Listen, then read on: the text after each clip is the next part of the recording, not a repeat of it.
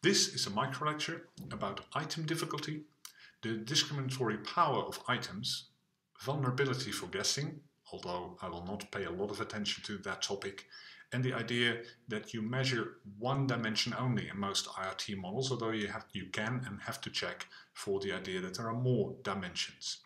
The idea of IRT, item response theory, is that we relate items to latent traits. We create a model, an IRT model, and use the data to test that model. We then take into account the fact that items can be more or less difficult, that the items can be more or less discriminatory, and if we use closed questions, say questions with 4 answering possibilities only, the possibility that they are vulnerable for guessing. Underlying item response theory is often the assumption that we are measuring one trait only, but you have to check for that. So let me give you a simple example. Suppose there is a test in which knowledge about a topic is measured using open-ended questions. This means that there is no guessing possible. Suppose that we ask the respondent to answer this question, 30 plus 1, and then the second item, 30 plus 16, 30 plus 32, and 33 plus 38. Now, you can imagine that the first question is a bit more simple than the last one. The last one is the most difficult question in these 4. So we can create a model in which we make the prediction that the items are ordered like this, and we can then test whether this is true. And we can also use these items to locate individuals. How smart are they? How good are they at answering these questions? In a lot of tests, we're dealing with dichotomous items. Dichotomous items have only 2 values, correct and incorrect, yes and no. And since we're dealing with dichotomous items, we have to transform these items into something we can handle. Now we do that by transforming dichotomous items into the natural logarithm of the odds. Now this is something difficult maybe, but you have to imagine the following. Suppose that we've got an item which is either a 0 or a 1. Then we can also look at that item as the percentage of people that answer a question correctly. And then we take the odds of that value.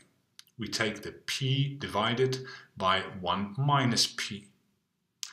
And we finally take the log, the natural logarithm of these odds. Now to give a few examples what that means, I'll give you another one. Suppose that 50% of the people answer the questions correctly. Then of course we know that the rest answer the question incorrectly. P divided by its complement, which is the same, is of course 1. And the natural logarithm of 1 is 0. That's exactly the middle point, as we will see later in this micro lecture.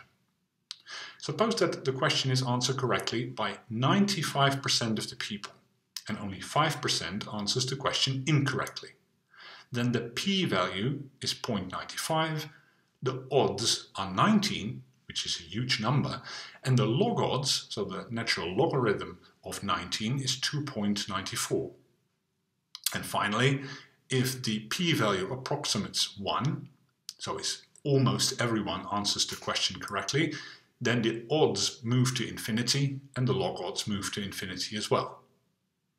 Now we have transformed a simple dichotomous variable by transforming it using the idea of the log odds into something which lies between minus infinity and infinity, and we can try to predict the log odds using a simple linear model.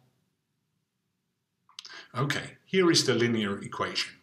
The log odds are predicted by the theta, so the latent variable, and some constant.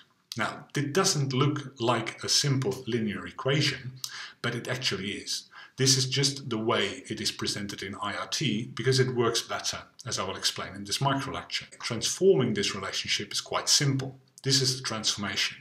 We multiply b1 and b0, and that's then the constant of the simple linear equation, and b1 minus times theta is the rest, so is the b1 is then simply the intercept of the relationship. Okay, so this is a linear relationship that we try to use in predicting the log odds. What do the components mean here? Theta is again the latent trait, the thing we try to measure using the various items. This one is called difficulty. And the last one is called the discrimination parameter. In our model, we try to make predictions about the discrimination and the difficulty of a specific item that is measuring a specific latent trait. Now, this is the idea that we'll try to explain using some simple graphs. So, what does the relationship between a latent trait and an item look like? A latent trait is normally seen as something between minus infinity and plus infinity, and the middle point is 0. Okay. The difficulty of an item is the position where the odds of answering a question correct is 1. So 50% answers the question correct and 50% answers the question incorrectly. There is no guessing here. Okay, so the odds is 1 and the difficulty refers to that specific position. Now let us assume that the difficulty of a specific item is 0. Okay, what does it look like? Now here we have a latent trait at the bottom, which is between minus infinity and plus infinity, but we only present the part between minus 50 and plus 50. And we look at what happens if an individual is positioned exactly in the middle of that scale. What does it mean? Well, for a specific item, because this relationship describes an item, 50% that there is a chance of answering that specific item correctly, of 50%. Okay, you see it here. That's for the difficulty of 0. Now, let's take a simpler item. Okay, that will look like this. So let's assume a difficulty of minus 20. So we look at the latent trait. The latent trait says, okay, minus 20. Now the item positioned here is answered correctly by exactly 50% of the individuals. Okay, you can see that here. Now let's move to a third example. This is an item which is called more difficult. It has a difficulty of 30, plus 30. What does it mean? Well, if you are at position 30 of the latent trait, so suppose you're very good at answering mathematical questions, and we look at the group that is positioned exactly there, then 50% of that group answers this item correctly. Or in other words, if you are an individual at that specific position, so you're pretty bright, then you have a 50% chance of answering that question correctly. Look to the left. So if you're not very good at mathematics here, then the chance that you answer this question correctly is 0, or at least almost 0. Of course, items can be too difficult. Okay, imagine this one. It's answered correctly by almost no one. Only if you are at the very, very right side of the scale, you can be expected to answer the question correctly, but then only 50% answers that question correctly. In Rasch models, named after the Danish mathematician Georg Rasch, the assumption is made that items in some test only differ with regard to their difficulty. The ability of the student, of course, is then included, because we not only analyze items, but also respondents. The relationship between a latent trait and item can also be modeled in a more complex way. We can include an extra parameter. Discrimination of an item is the extent to which the latent trait is predicting whether a correct answer is given. Let's assume that the difficulty is 0, but the discrimination of the item can be different. So the relationship looks like this. Okay, we again see that people with a low score on the latent trait do not answer the question correctly, at least not very frequently. And at the other end of the latent scale, 0.50, almost everyone answers this item correctly, and in the middle 50% answers the question correctly, because discrimination was taken to be 0. But compare it with this item, which has exactly the same difficulty. But you can also see that we make a better prediction. We can, if we know the position on the latent trait, we can predict whether a person answers the question correctly or not. Look at the position minus 12. Most respondents will answer this question incorrectly. The second item, however, more people will answer the question correctly. And the opposite is true at the other side of the scale. So we prefer, normally, items that have a large discriminatory power.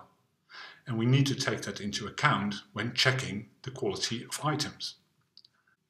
So some items discriminate less than others. This one discriminates almost perfectly well.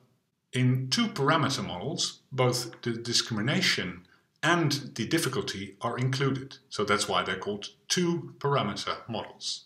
And of course, you not only measure the difficulty and the discrimination of the items, you do not only include these elements in the model, but also the trait of the respondent. A third characteristic is guessing. Sometimes guessing plays a role in items. For example, in multiple choice questions. With 4 answering possibilities of an item, the chance of guessing correctly is 0.25. This is included in 3 PL models with 3 parameters: difficulty, discrimination and guessing. What does it look like? Well, like this. If you do not know anything about the topic you're interested in, then you still have a chance of 0.25 to answer the question correctly. So that's why it does not move to 0 on the left-hand side. In this micro lecture, you've learned about item difficulty playing a role in Rasch models, the discriminatory power of items, and you learned a little bit about the vulnerability for guessing. Underlying these models is always the idea that you are measuring one single latent trait.